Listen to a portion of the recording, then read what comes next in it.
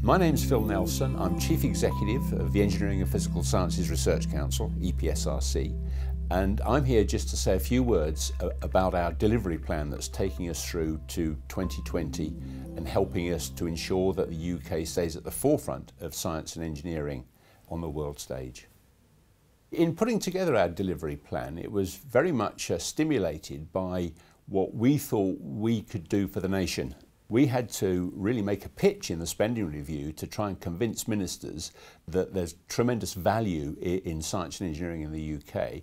And so we did that under the four headings of making the nation better connected, healthier, more productive and resilient. And we found that really resonated well with ministers and colleagues in government and the Treasury. And so what we decided to do was to actually use that as a framework for what we might think about in terms of future delivery of our portfolio. We went through a very long process of consulting our community, of using our strategic advisory teams, our strategic advisory network and our council, and all were really very helpful in helping us frame our ambitions that we're delivering under each of those headings. And I think that puts together something that both speaks to government and we hope very much will give our community a framework within which to work. We completely understand that new technologies and engineering advances are built on strong foundations of basic science, and it's essential that we keep those foundations strong.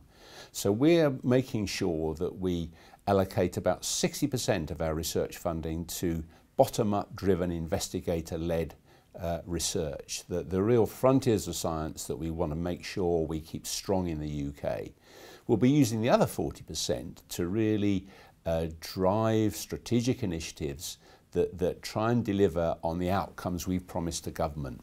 We've actually put together 4 short films under each of the 4 headings of connected, resilient, healthy and productive. They're all on the website too, and I encourage you to look at those. We've always had this sort of top-down and bottom-up balance between what we've called challenge and capability. Obviously, for those that are closer to the applied science end of things, it'll be more easy to see how your work might fit under these categories. But what we need to deliver them in the long term is good, solid, basic foundational science.